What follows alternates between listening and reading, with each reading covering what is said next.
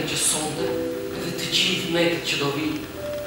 Po të duash edhe ti, do të mbrojë nga fantazma.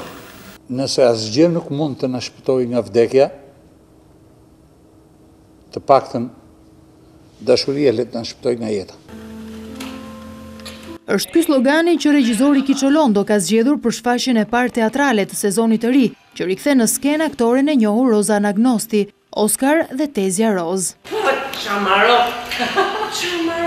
Franc Bregu dhe Roza Anagnosti sjellin këtë mesazh në rolet e Oskarit dhe tezës së tij.